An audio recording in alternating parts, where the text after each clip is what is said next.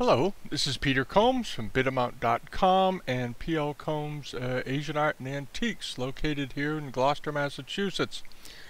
In this video, we've put together about 70 images of monochrome examples, single color pieces. Some have a few other colors added in, but they're typically all monochromes, dating from the early 19th to the end of the Qing Dynasty. And this is a very heavily collected category. It's an interesting one because a lot of items were made during the 19th century that were brought back from earlier designs and colors and shapes from the Qianlong period and even the Ming Dynasty and the Sung Dynasty with some of the cracklewares. So we're going to get started. This is the first piece. This is a really fine Guangxu period tea dust glazed vase. Tea dust glazes come in a wide range of colors, from deep forest green to browns to these colors. They have various names, eel skin and that sort of thing. And this is a well-known example. And if you flip it over, this is the rain mark on it. Notice how they carefully glaze the area where the mark is going to sit in the square panel on the bottom. Pretty typical of these. This particular vase came from the collection of the Vanini founder in Italy, the Vanini Glass Company, Paolo Vanini. We sold it a few years ago. Here's another example. This one I liked very much. It's a 19th century Hu-formed tea dust vase. Again, with a slightly different color, a nice brown lip, brown dressing. And here's the foot rim to it. That's what it should look like. Notice the little gaps where the glaze pulled slightly at the foot. Beautifully done, though. And when you flip this over, you get a rain mark on the bottom in brown, brown reserve. And we tried to figure this mark out. It looks a little Qianlong, it looks a little Jiajing. It's a 19th century vase, and I think the mark just got fouled up. But at any rate, it was a beautiful piece. Here's a Guangxu Kong vase with the well-known trigram pattern. It was done in sort of a soft celadon blue. This came out of a house in New Hampshire. The dealer found it in an attic and brought it to us. And here's the bottom of this, and it's how it should look. Notice the foot, the characteristics of the paste, and the beautifully done rain mark on the bottom. This was a nice example. And here we have another vase. These are often called arrow vases, and it has a peach pattern relief work center on it. And unfortunately, somebody had lamped this. It was a lamp when I found it in an antique shop locally a few years ago, and they drilled right through the mark, sadly. They shouldn't have done that, but they do. There was a lamp shortage back in the 20s when people wanted nice lamps, and they took a lot of Chinese jars and lamped them. So you expect to see those. Here is a carved lotus form flower plate done in the early 19th century, possibly the late 18th century, but beautifully done, beautifully carved. Lovely detail and excellent even color, but this is a very nicely done plate. And the bottom of this plate has you'll see it in a second, here it comes, is a very nice little slight brown dressing on the foot, and it has a Ming mark, Zhongdi mark on the bottom. It's not Zhongdi obviously, but it's like I said, it's probably a late 18th or early 19th century piece, but very nicely done. And here you have a celadon catagon, or they also known as puzzle pots. This one is done, as you can see, with an underglaze red and blue, and it's a peach form pot. And there's the bottom of it. A lot of dealers think these are always 18th century. I don't agree with that. It's just my opinion. There's the hole in the bottom, and notice the little vent hole on the handle, put in while it was being fired. And then you have lamps like these. This was a spectacularly pretty large pair of cobalt glazed reticulated lanterns. This is a really lovely pair, and made around the middle part of the 19th century. And if you lift the lantern off its stand, that's what you see. You see this unglazed bottom. A little bit of blue glaze got stuck there around the foot. And then there's this. This is a mid-late, closer to late 19th century cobalt blue, underglazed blue vase. Beautifully done. Beautiful color. This thing glowed. It was a wonderful color. Nice loop handles. And this is what the bottom of it looks like. Nicely done. Very neat, nicely finished foot. Good white paste. Recessed and fully glazed. It's a very nice example. Now you have this. This is an early 19th century shell form inkwell with a nice deep cobalt blue. They made a lot of these. These were fairly popular for people that did calligraphy at home. And this is what the bottoms of these look like. The one on the left is the blue example. The one on the right was a green one that we had that was actually an animal sitting on top of it. I couldn't find the whole thing, so that's all you're going to get to see of that. But that's what the bases look like.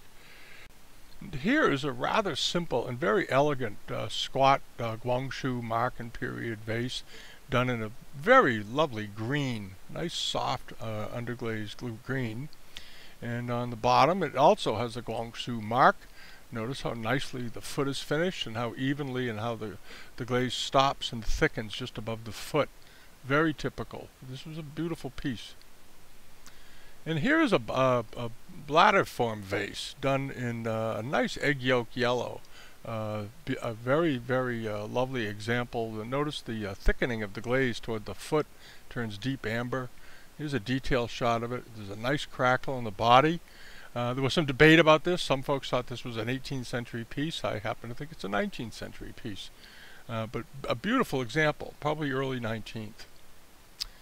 And then you have this nice early to mid 19th century relief work tile. Very delicately done. The willow trees in this were done in full 3D. They were beautifully modeled. And here's a detail of it up nice and close. Notice the rocks, the way they're so carefully sculpted and shaped with the figures very three-dimensionally rendered on the patio and on the walkway with the railing. And this was a very, very fine robin's egg blue miniature vase we had a while ago. It was about 3 or 4 inches tall, possibly late 18th, early 19th century, maybe Chai Ching period, but excellent quality. This was, here's a shot of the foot. We sold this to a very well-known dealer in Hong Kong, but nicely shaped foot, very carefully done glaze, and just great color. And that's what you look for in robin's egg blue. It's got the light to dark blue on that. And here's another robin's egg example. This is a mid to late 19th century lotus form pot with less variation in color, but a good even color, and very nicely potted with that delicate little spout. And here's the foot rim on that. Nice white paste. There's a little bit of wear there. There's a couple of scratches on the glaze from something, I don't know what. But the bottom is beautifully glazed as well. It's a good example. And here's a robin's egg version of one of those shell form ink stands. There are staple repairs in this. Somebody must have loved this because they actually went to the trouble of staple repairing it. You see it there on the lower right. And here is a very soft robin's egg to light bluish gray crackle vase, late 19th century. Pretty typical of the period. This one was probably about size, I recall, 7 inches tall. And there is, when you see these sort of bronzed looking recessed seal marks on the bases, you always know that they were done after the 1870s or 80s and into the 19th century. And here you have a nice little robin's egg blue ink pot with a chimera climbing up over the side. This was also a very popular form, and you're likely to find them out there. And here's the bottom of this. Again, early to mid 19th, late 19th century. They're hard to date because they were made in provincial areas, and they made them in large quantities. Coming up is a square one, very similarly done, with a little more fluid-looking robin's egg blue. It's sort of swirling around there, almost with a marbleized effect. And notice that the chimera has an iron red decoration as well.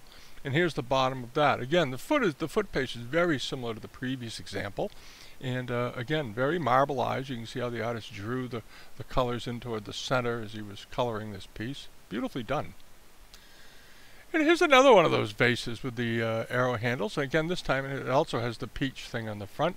It's a late, early to mid 19th century Lang Yao piece. Some crackle in it, a little irregular. Here's the bottom of it. It's an older foot than the previous one that was Guangxu, but very similar form. Nicely finished, and you can see the knife cuts in the foot, how they trimmed it. And the bases of these are often glazed white.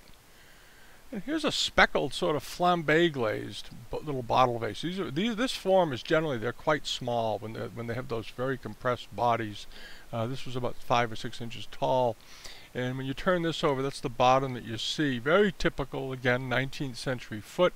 And notice that the base is glazed, recessed, and done sort of an off-white color, which is quite typical of these.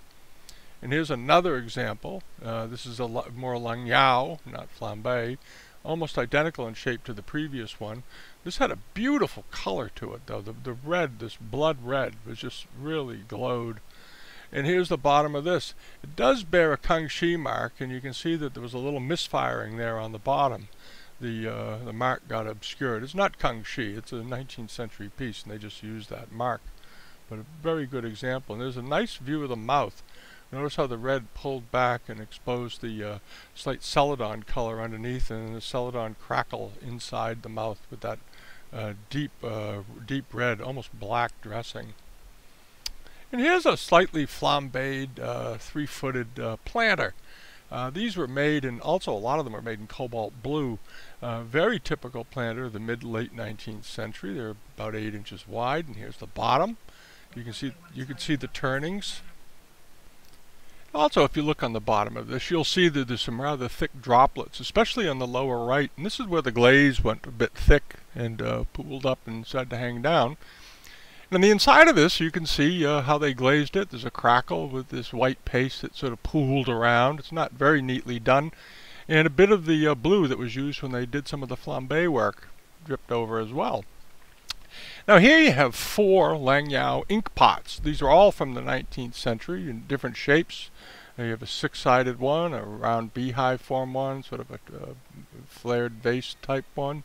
And here are the bottoms of these. They're very typical, what you want to see on a 19th century pot. These are also highly collected. People love scholars' objects. And the foot has a little iron oxide there, and there's a foot of another one. This is a slightly later 19th century piece, judging by the color of that and shape of that foot. Quite typical, and often these are crackled, and there's traces of red under here. Often they're not. This was a very good early 19th century crackle glazed vase we had. This came from an auction in Connecticut years ago, and it's got lion ring mask handles on the ends, but very lovely ghee type crackle to it. And this was a big vase. This vase was around 13 inches tall, and there's a good view of the mask on the sides, thickly glazed. And when you flip it over, this is the bottom of it, and what the foot looks like. It had a tag on it, a very old tag and a collector's tag, and it said it was Chin Lung. It wasn't Chin Lung, but it was absolutely an early 19th century piece, and there's what the bottom of it looked like. And here's a late 19th century crackle piece with the relief work done in this sort of dressing on the biscuit that looks like bronze inlay. This was a popular technique during the 19th century. And here's the bottom of that. Again, this was lamped, and they drilled right through that bronzed looking mark on the bottom, but very typical foot of that period, 1880s to 1900. And here's a nice little 19th century crackle glazed ink pot. We're getting into the crackle glazes here, as you can see. This is a nice example. It's got a brown dressing around the mouth and a 2-color crackle, little tan lines and black lines. Crackle was created by, they would rub the piece down as it cooled with black ink, and it would soak into the cracks. And that's how they got this effect. Often you'll see the ink on the foot. And here's a crackle type plate. They made lots of these. They made them right through into the 20th century, actually. And this is a dish that you're likely to come across out there. They're not terribly valuable. A few dealers always try to sell them as much older than they are, but they're not. And you can see that this is the typical back of these. They have these little brown sort of spur marks on there. A nicely done foot. And again, these are very much collected. And here's a ink stand. It's a 3-well ink stand, done like little mountains with a crackle glaze on it, nicely potted.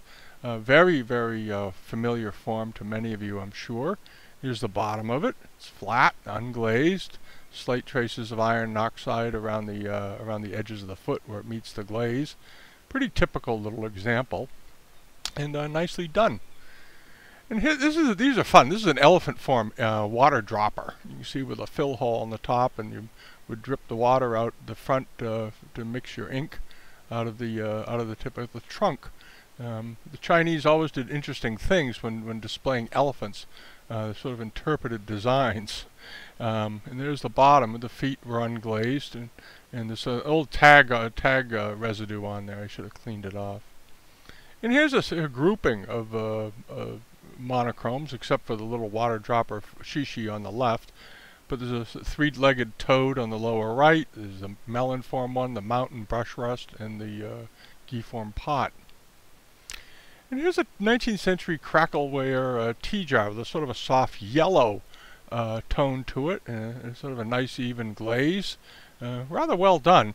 And the bottom of this one is like this. You can see the turnings in the center. It's unglazed, which is often the case with these later pieces. Nicely done foot, very neatly finished where the glaze stops. And then you have this. It's an early 19th century incense burner. It's sort of like Blanc de Chine, but it really isn't Blanc de Chine. This is actually white porcelain, white glazed porcelain. It's a little different. It wasn't made in Dewa. Probably made in Qingjichen. And here's an image of the bottom, unglazed base on this. I think there's a better picture of the foot coming up. But you can see where the glaze literally goes right up over onto the bottom of the foot. There it is. And then the base looks like that. You can see a few chatter marks from the turning on the lower portion of the bottom there. And there's a firing flaw in the center. You have a little gap. That's not a crack from damage. It's just the way they did it. And then you have this is the last piece. This is a Blanc de Chine early 19th century rhino horn form libation cup with animals and clouds. It has a slight crackle to it.